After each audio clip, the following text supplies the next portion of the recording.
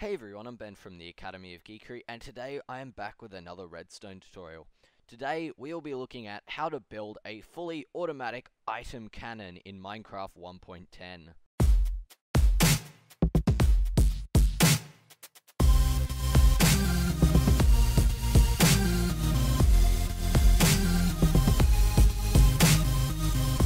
Okay guys, to construct this cannon you need 1 redstone dust, 2 comparators, 2 hoppers, a redstone torch, a dispenser, we don't need a stone slab, and an extra thing that makes life a bit easier is having an extra hopper. I'll show you where you need that later.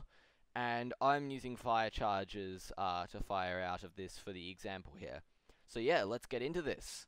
Okay, so let's get our fire charges and we can throw them in and our cannon will automatically fire them. Now it doesn't overload even if you spam it. It will just keep spewing them out until it runs out and then it will stop. So this circuit is pretty simple to build. In fact, it's extremely simple to build and it's very cheap.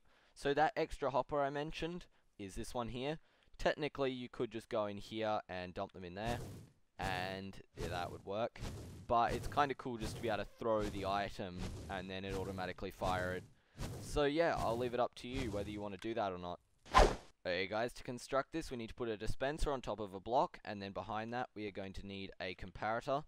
And off this comparator we need a block with a torch, and then we need 2 hoppers facing into each other, and then from these we need to go a block down like so, and then we need to go a block up and then a block across like that. So put redstone dust there and a comparator there. Now we need to throw an item into this clock circuit, so throw an item there, throw an item there, there we go.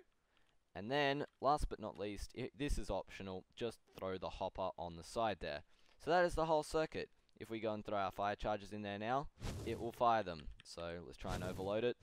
And yeah, it just keeps firing them. So that is how to build the cannon. So guys, if you found this tutorial useful, make sure to leave a like, and if you really did, subscribe to the Academy of Geekery.